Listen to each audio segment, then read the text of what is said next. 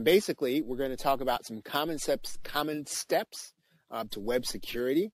We could call it common sense steps, but these are things that may or may not necessarily occur to all of us until we have a problem. My audio is low. Okay, let's see. All right, how about now? All right, very good.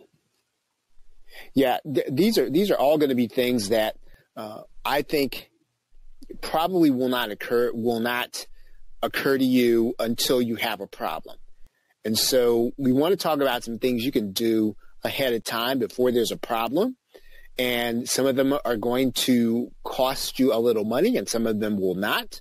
But if you think about the time and the money you're going to spend on the back end when you're trying to recover not only your data, when you're trying to recover some of the time you lost, the little money that you're probably going to have to pay in order to do any of what I'm going to be talking about tonight is going to really help you, and you'll be glad that you paid it. Now, there are no affiliate links or anything like that, so I'm not here to sell you anything. What I am here to do is to give you some things to think about and give you some things to work on in order to secure your online business. And I want to say this at the outset, there's no way to fully secure your business. And some things I'm going to suggest you have some other people do for you. And other things I'm going to suggest that you get started on doing them. And if you feel like, well, I don't want to spend the money on that right now, then you put it on the list of things that you are going to spend money on, right? So that's kind of where we're going to approach this here tonight. So let's talk about, so to be secure, what costs business owners like you and I the most is the time involved with the security issue. So anytime we've got to deal with something, yeah, there's probably going to be money. Most of us have figured out how to protect ourselves, and we got credit card protection and all those things, and we'll be able to get the money back typically, right? You know, identity theft and other things like that. There are firms out there who deal with that. I don't think is the most I don't even think that's the most pressing thing for you if you're in business, an online business or a brick and mortar business. It is the time you lose. It's opportunity cost. It's time that you've got to spend not doing your business.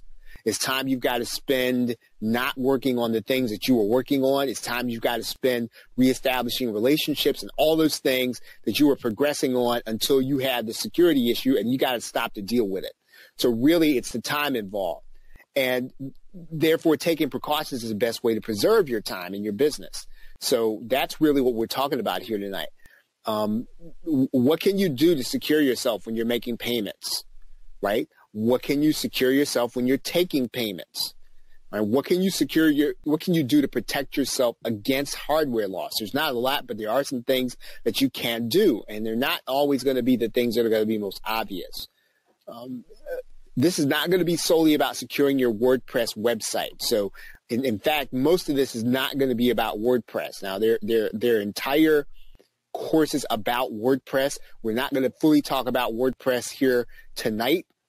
The technical things that you can do for your WordPress site, and here is where I'm going to suggest that you spend a little money. You need to hire someone to do these things and be done with it, rather than getting in and messing around with HTA access files and all those things. I'm sure you're capable of it, but as an online business owner, as a brick and mortar business owner, these are things that really, they're not going to cost you to have somebody done, have someone do them for you. And I'm going to run through these things. I'm going to run through these things now. I'm changing the database, right? Making the database secure. Again, that's something you could pay somebody to do. Securing your WP config file. And again, some of these things you might feel like, well, these are sort of over my head. Maybe you should explain these things. Actually, I'm really encouraging you to have somebody do these things. And these are all things that will make your WordPress site more secure. Securing your plugin directory. Right? That's something that you can do, again, to make sure that somebody isn't getting into your plugins and you're not getting some script in there that's going to cause you problems. Securing your admin file, not showing the version of your WordPress, right? Logging in using HTTPS. Most of you all know how to do that. If you're going to have membership sites, right? Limiting the login attempts. So in other words, when you go out and you buy a membership plugin, or you go out and you buy something that's going to be on WordPress, you want to limit the number of people and the number of times people can log into your site. And it might seem to be a hassle to the customer, but typically when somebody's got to log in 10 or 15 times, sometimes it's legitimate, but oftentimes it's because either they're working with somebody else or because they're sharing your account. And again, what you're trying to do is securing your site. And really, we're not talking about necessarily securing your income here. We're just talking about the kind of things that can cause you problems in terms of losing money and data loss. Hiding your login errors, securing your computer. We're going to actually talk about that, and preventing script injection, right? And securing your HTA access file, right? All those are things that, again, these are things that when it comes to your WordPress website, if you don't know how to really do these things, I would not even go into trying to learn how to do them. Typically, you can probably find somebody on Upwork. You can find someone on any of the freelancing sites. They can put together a security bundle for you, and then you can go through all of these things, either use these things as a checklist or add on some things that you want to have done. And yeah, Brian's talking about like the crypto miners. Yeah, exactly.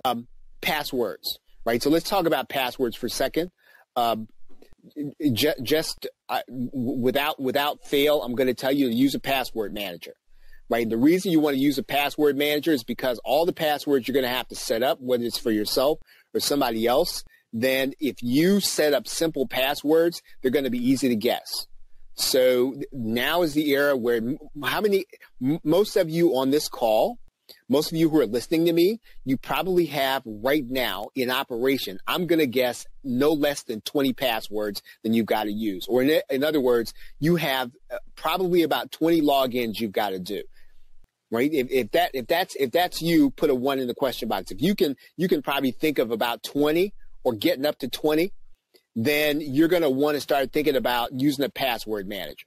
Right? And so, and Brian's asking, will your web host do this for you? Brian, do you mean a password manager, or do you mean some of the stuff for WordPress? Do you mean some of the stuff? Are you asking about the stuff for WordPress or for passwords? If you're talking about the stuff for your web host, yeah, for WordPress. Sometimes your web host will do all of that for you. That's exactly right.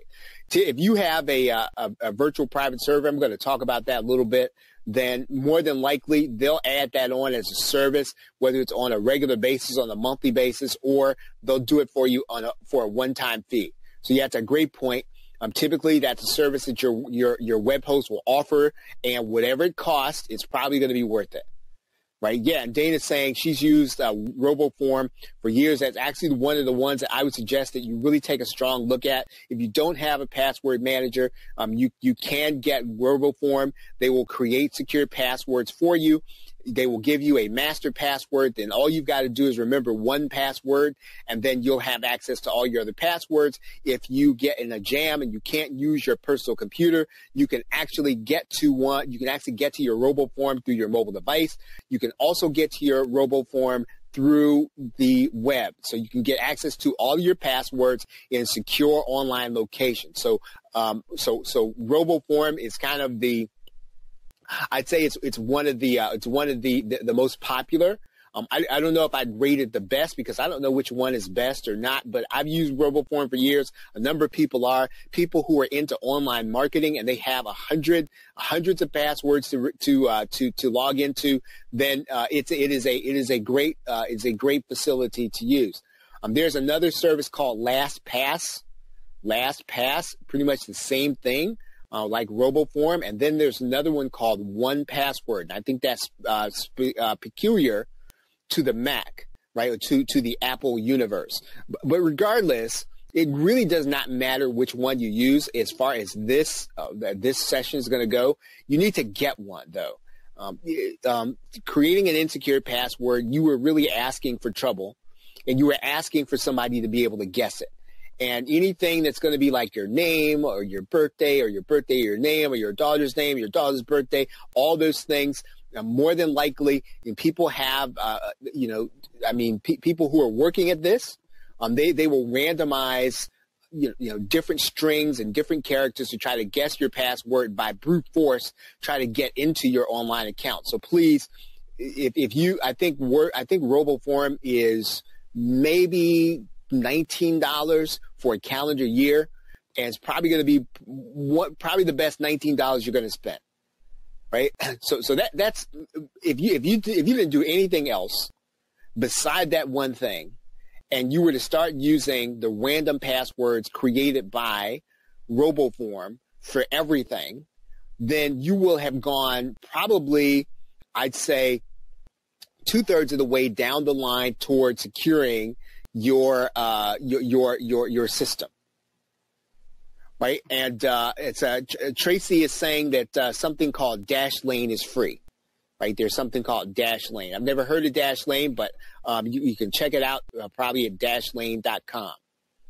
Okay. And when you're going to use these things, allow the random password to be created. So don't get RoboForm or any of these and then use it to use your same old password, right? Use a random password. If you're going to have others using your stuff, you're going to have other people logging in, please let somebody create your passwords for other people. So don't let them create something that's going to be insecure. You create it for them. And then think carefully about whether or not you're going to allow somebody to change their password, right? Because again, especially if somebody's got access, and you wouldn't think about this otherwise, but think about this for a second. Let's say that I am your virtual assistant, and you give me access to my account, and you give me a random password, but at the same time, what's the first thing I'm going to do when you give me a random password? Right? What do you think I'm going to do as your VA if you give me the opportunity? I'm going to change that password. And what am I going to change it to? I'm going to change it to something that's going to be easy for me to memorize. And listen, I would not give anybody the opportunity if they're going to be working for you as an assistant, working for you kind of alongside of you, and especially if you're going to give them admin privileges. Do not give people the opportunity to change their password. Right? Do you understand why I'm saying that? So if you get that, please put the number 2 in the question box if you understand where I'm coming from there. Typically, one of the things that people do when they have virtual assistants working for them, is they'll just give them access to their admin account. Do not do that. Right? And again, I understand that's common sense, but you'd be surprised, when you get busy and you get the jam, and then you've got to go and you've got to create a password, a login, all that stuff. And you think, okay, I'll just give you access to my account. You just use mine. Please do not do that. And I can tell you horror stories from my own personal perspective, times when I've done that. And I can't think of a time when it didn't come back to bite me.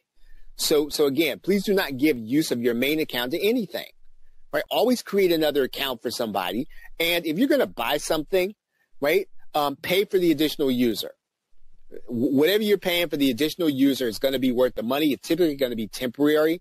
If you're going to buy some kind of software, if you're going to buy access to a service, you need to ask them. You need to find out if you're going to be able to give access to an additional user. Because if you're not, then that means then that you're locked into that software and you're never going to be able to have somebody help you use it. And typically when someone sells you something, what they're trying to do is they're trying to limit access to it. They don't want a lot of people logging in. But for your standpoint, what you need is flexibility to be able to offer somebody else a login. Right? So again, please keep that in mind. Again, these are really common sense steps, but they're common sense steps that you wouldn't think to take them until you have a problem. Let's talk about purchases and payments. Purchases and payments. You're obviously going to have to buy things for your business. When possible, you want to keep direct access to your main accounts one step removed. So wherever all your money is, wherever the bulk of your cash is, the access to your account, you want to be one step removed from that. So in other words, if you're going to connect something to, let's say Apple Pay or PayPal or something like that, you want to move funds from your main account into a business account and then connect the business account. Does that make sense? You do not want to have your main account connected to anything. So if you get that, please put the number 1 in the question box. Again, one of these things they're things that you would not think to do until you have a crisis. So again, What I'm saying to you is that you want to connect your main account to a business account, and then connect your business account to your stuff, right? Whatever your stuff is and wherever you're going to be making your payments and your purchases from.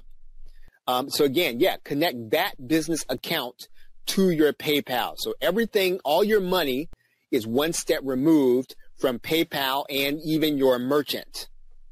Okay, then only use one account for your online activity. And the reason I'm going to tell you that is because you need to be watching that activity on that account on a daily basis. So in other words, you should be getting email activity. You should be getting email updates on that account. But if you've got 10 accounts and you're trying to watch all 10, impossible to keep up with, especially when you've got things coming in, you've got promotions, you've got sales, you've got invitations, all this other stuff. Almost impossible to keep up with if you've got 10 accounts. If you've got one account where you can watch the activity, you'll be able to notice when there is a problem, right? And a problem will stand out for you. I can tell you a story about when someone actually accessed an iTunes account while they simultaneously accessed an Amazon account. And the only reason I saw it, and I cannot even say I was all that smart, is because I've only got one account that I'm watching on a daily basis. When the activity was happening, right? I was literally locking the thief out in real time, right? So that thief was there, and I was locking them out in real time. The only reason I was able to see it is because I had one account, and the account was literally showing me the activity that was happening as it was happening. So again, try to keep everything down to one account. Try to have that account so that you get notifications by email when something is happening. Does that make sense? So if you get that, please put the number 2 in the question box if you get that. Okay, probably the other catch-all is in reconcile that account on a daily basis. Reconcile that account on a daily basis. Now, you don't have to, when I say reconcile, I'm not talking about manually. Get a program like QuickBooks or Quicken. Right? And just reconcile the account. Typically, you can do that with one push of a button. It'll take you less than a minute, right, to reconcile your account. How many of you all use QuickBooks or Quicken or something like it? So if you do, put the number 3 in the question box. Right? Right. So most of you do. You should be reconciling, or QuickBooks or Quicken, right? You should be reconciling that account on a daily basis. You should be hitting the button, letting it seeing what's happening so that you can take a look at what's happening on your account. And then, when something's out of whack, you'll see it. Right now, I'm going to suggest you avoid using directly using your debit card or your credit card when possible. Only use that when you have to, right? So again, I'm not saying don't use it. I'm not saying that. I'm saying that when you don't have to use it, don't use it. What I'm saying instead of that, use your PayPal account. Why? Number one, if you've already taken the step of being one step removed from your money, and number two, you're going to have to log in order to use it. Typically, now you can still be stolen from in PayPal, but it's going to be a lot harder to do that when you've taken some of the steps we've been talking about. So again, if you don't have to use your debit card, try to use your PayPal card when possible, not your PayPal card, your PayPal account when possible, and pay online. Let's talk about cloud backups. And this is going to save you time. It's going to save your data. Right? Most of us probably could survive a hard drive crash. Right? That's not the hard part. Surviving a hard drive crash and getting all the programs back. The hard thing is the time you're going to lose. And it takes a long time to recover everything in terms of your data and get all your hard drive back to normal. Okay, whatever. That's anything.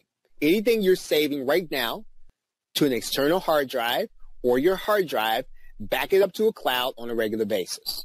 Whatever regular is to you. I'm going to say no less than a week. If you can do it every 2 days or every 3 days, that's better, right? So again, cloud storage now is inexpensive. So there really is no excuse not to be backing up whatever you have on an external hard drive to a cloud drive, right? Anything that's physical. Now, of course, cloud drives can fail too. Anything that's physically on your computer in your house can fail and fail fast. and can pretty much go very quickly and be unrecoverable. Right? How many of you have ever had an unrecoverable external hard drive? So if you've ever had that, please put the number 4 in the question box. I know probably just about everybody here has had one, or a thumb drive you have not been able to recover. And if you think about the time that you've had to take in order to get all that information back, not worth it. Right? Definitely not worth it. So one of the things you can really do, and you really should do, is start, and you can typically find some automated process where you can back all this up to your cloud storage. You can get cheap cloud storage from Google. You can get cheap cloud storage from Microsoft. If you are an owner of Microsoft Office, right, I think you get it along with that. So if you pay monthly for Microsoft Office, or if you're subscribed to them, then they're gonna give you 1 terabyte of space, right? They're gonna give you that 5 times over. So again, if you want to think about it this way, you're thinking, well, no, I don't want to pay monthly for Microsoft Office, but if you do, then what you're going to do is you're going to get this 1 terabyte of hard drives of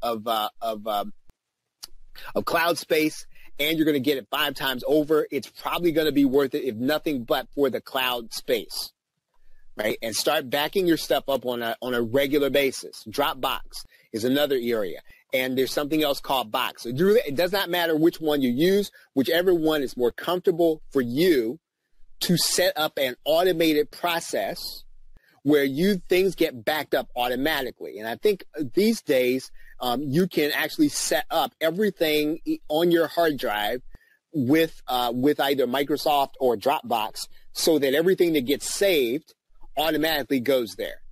Right? Brian says you can do it with S3 also. Yep, you can do it with S3 also. I don't know if it's as seamless, Brian. I think you have to know. I think you have to know a little bit. You got to be have a little technical knowledge to do that for S3, but it is available. I agree. Okay, so save information to one folder, right? One folder, and back that one folder up to the cloud, right? So again, so in other words, your top folder will then be your cloud folder, however you back that up. So instead of running your documents folder, right, run your documents folder inside of your cloud drive backup, right? So that's the way you're going to do things from now on, because again, what we're trying to do is we're trying to do automatic backups. We don't want to have to think about this. And if you set this up so that maybe it backs up every so often, doesn't have to back up instantly, then it's not going to take up your hard drive power. One thing about HTML. Now, a number of you probably have HTML sites. You do stuff with HTML. If you do stuff with HTML and you're putting that HTML on your site, keep an exact copy of what's on your server in HTML stored physically on your hard drive or your external hard drive. And again, that should be getting backed up too. Now, because again, anything that can happen on the web, and you're missing that information that you created and you put up there, you're not going to have to struggle to get that information back if you have it backed up on your hard drive, and then you have your hard drive backed up to the cloud. Does that make sense to you? So if you get that, put the number 5 in the question box. So again, you've got HTML sites. If you have them hosted, get your HTML backed up onto your hard drive. Right, exactly the way it is on your server, exactly the way it is. So in other words, you're going to make the changes in Dreamweaver or whatever your HTML editor is, and then you're going to make those changes. You're going to save them to your hard drive, and you're going to upload them to your hard drive, upload them to the FTP through your hard drive. But you're still going to leave them on your hard drive, saved exactly the way they are on your in your server. So in other words, I'm going to tell you, don't make changes in your server and then not have them on your hard drive, right? So I know you can probably go in with FTP. You can edit files. I'm going to suggest you not do that. I'm going to suggest you do all that stuff on your hard drive and get it backed up. You can create an image, and this sometimes takes a special program. If you have a backup program, it typically comes with all PCs now. Or it comes with Norton, or it comes with McAfee, or any of your antivirus software. You can back an image up of your hard drive with all of your installed programs. So again, it's not the whole thing.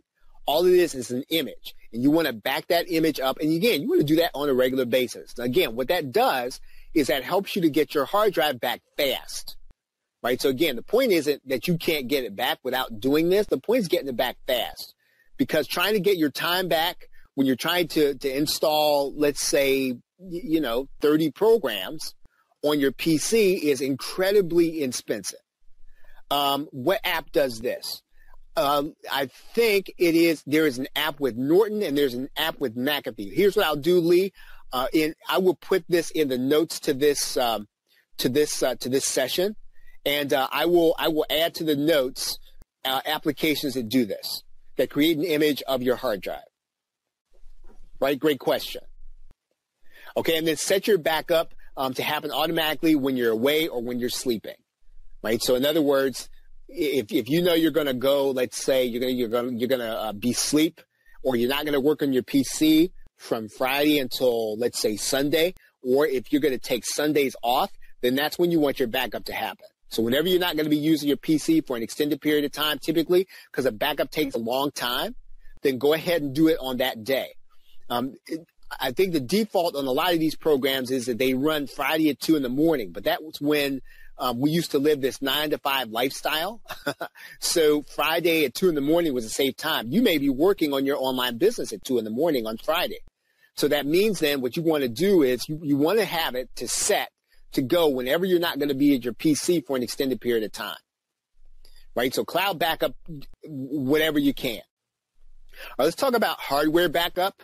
Hardware backup. Hardware backup will help you to protect against data losses. Right? This is probably the toughest thing for people to deal with, because it's almost impossible to get this information back. It's almost impossible to get this back when you're doing it. What you're going to want to do is you want to make sure that you're going to want to have a power protector. And all this is a little plug that sticks into the wall that catches the surge. Right? You can get one of those for home. You can get one of those for travel. I suggest you get both. Whenever you travel, you should be traveling with a power protector. And this sticks directly into the wall. It's very small, and it's going to protect you against the surge. In addition to that, right? Now, I'm not saying or, I'm saying in addition, you should also get a power strip or a surge protector. Right? Again, I'm talking belt and suspenders here, but belt and suspenders on this, because you want to make sure that you catch the surge. If the power protector doesn't catch it, the surge protector should. Right? Again, same thing. If you need one for home, and you also need one if you travel. So if you're going to take your laptop and you're going to go to a hotel for the weekend, right? Get a power protector and a surge protector, please. Right? So don't take the one from home. Leave it plugged in where it is. Don't move it. Right? Because when you come back home, what will happen is you'll forget to plug the surge protector in. You'll be in a rush to get back to work.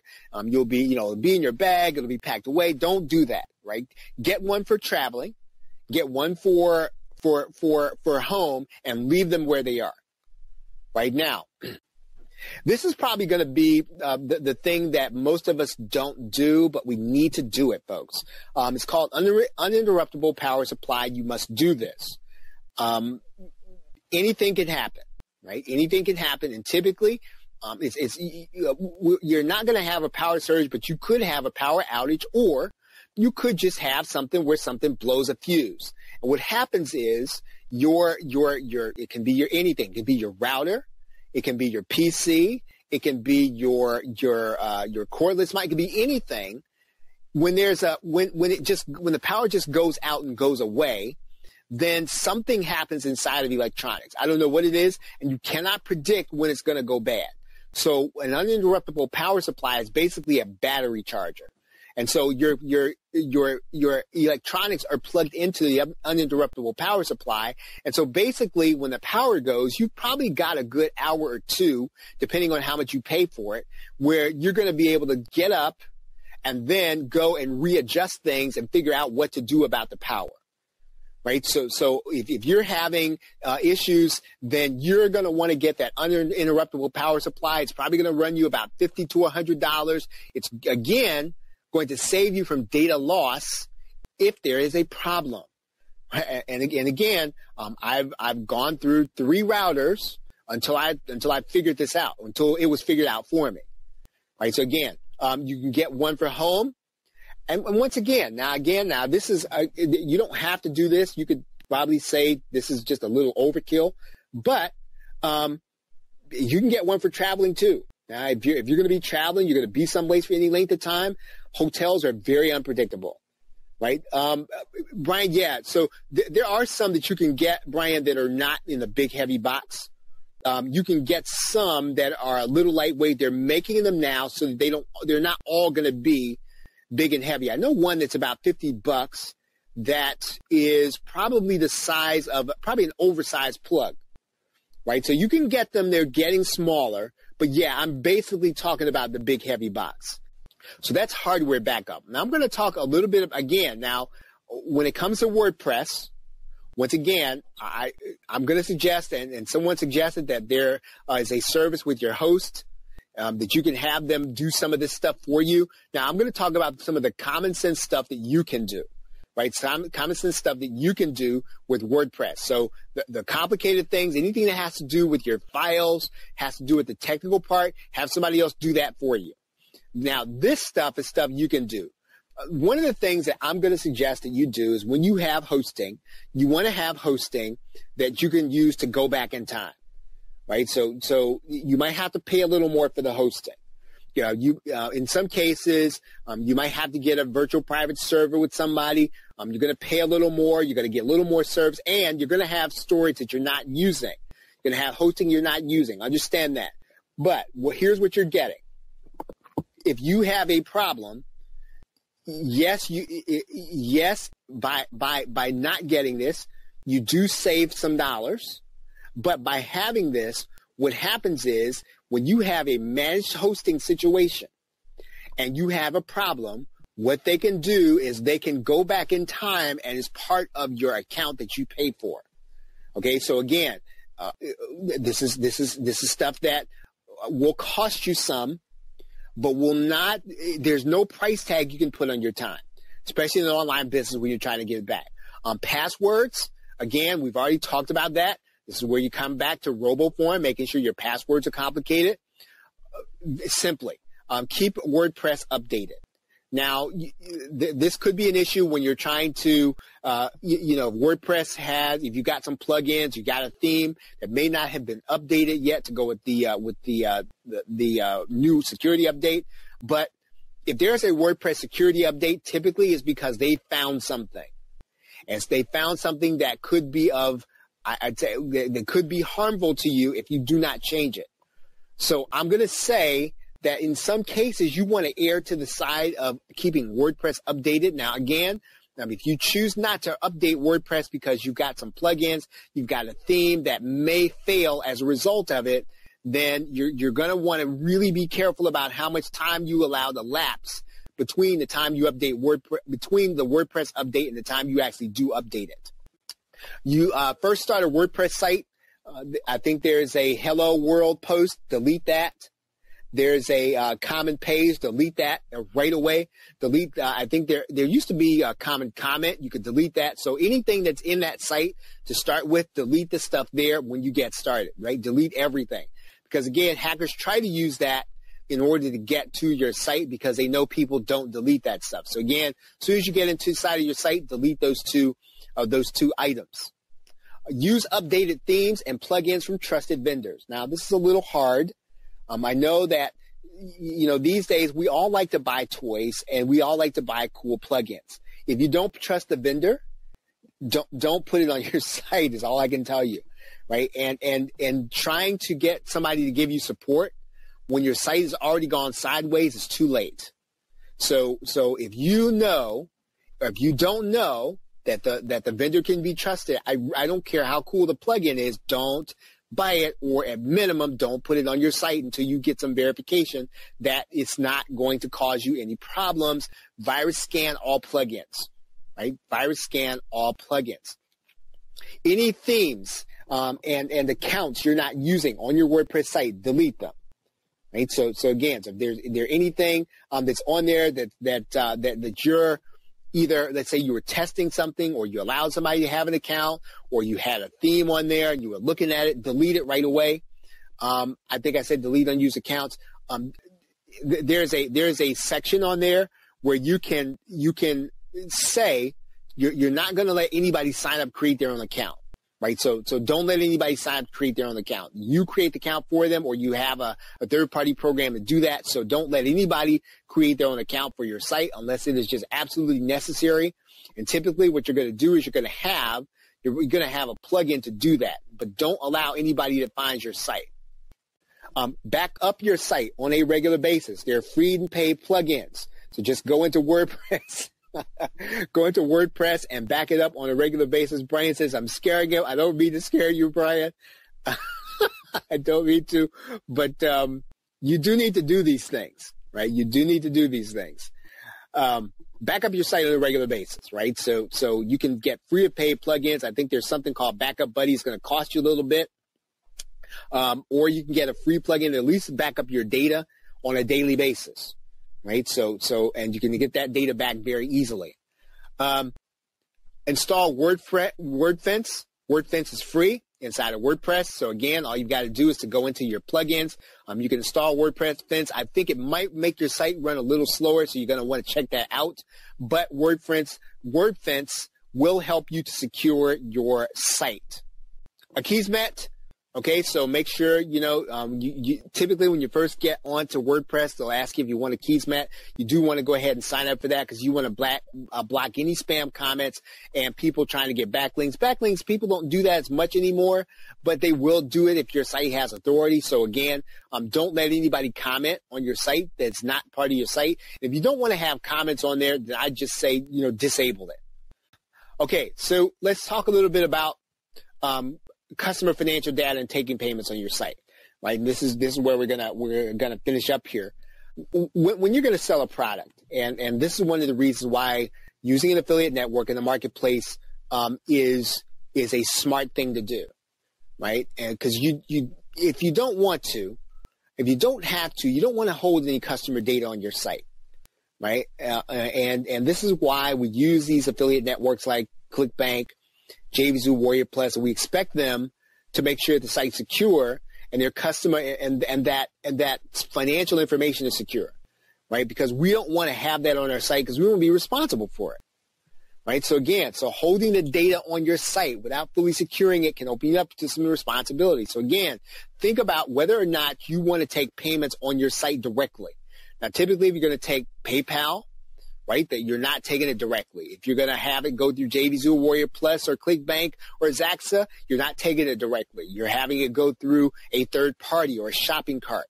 So again, using shopping carts is important because again, you are limiting your responsibility and your liability because they're going to be holding the data to sensitive customer information. Does everybody make sense? Does that make sense to everybody? So if you get that, please put the number 6 in the question box if you get that. Right, so use a secure shopping cart, right? So use a secure shopping cart. Just in the very same way that I said that you want to be careful about using your debit card and taking your credit card and using your credit card and debit card, be careful about taking them, right? If you don't have to take them, don't take them. The reason is, one of the things that makes PayPal good for merchants, and there are all kinds of things that PayPal can be problematic with. I understand that. One of the things that PayPal does extremely well is it isolates you, right, or insulates you. So in other words, the individual has to log in and process, before they can make a transaction, right? So it's almost kind of hard for someone to I guess get to the point where somebody can get in their PayPal account and then use their PayPal account. That's just harder to do than having a credit card. Because again, anybody can get a hold of a credit card and just buy stuff from you. It's really hard to do that with PayPal, right? So again, I'm not saying don't take credit cards. Again, I know that, it is, you can make more if you take credit cards. I understand that. However, if you don't have to take them, you don't have to take them. Right. So that's just going to kind of be something that's going to have to be a business decision because, again, what you're trying to do, of course, is you're really trying to make sure that, you're not losing time trying to recover something that, you could have done by heading off at the beginning.